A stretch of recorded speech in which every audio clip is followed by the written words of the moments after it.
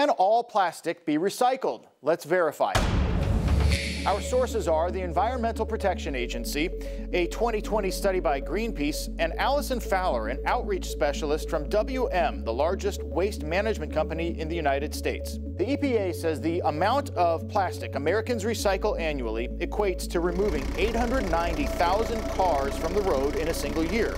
It could be more, but not all plastic can go in the blue bin. Clear plastic like jugs, jars, bottles, tubs, those are recyclable.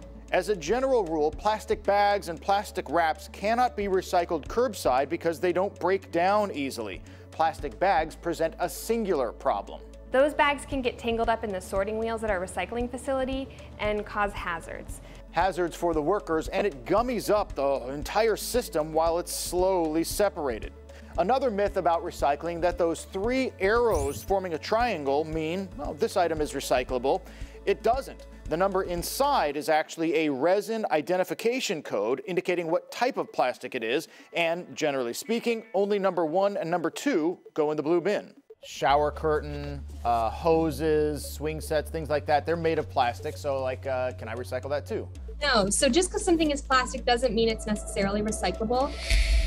Plenty of items that might seem recyclable are not, and we can verify not all plastic is recyclable either. With your Verify, I'm Steve Bunin.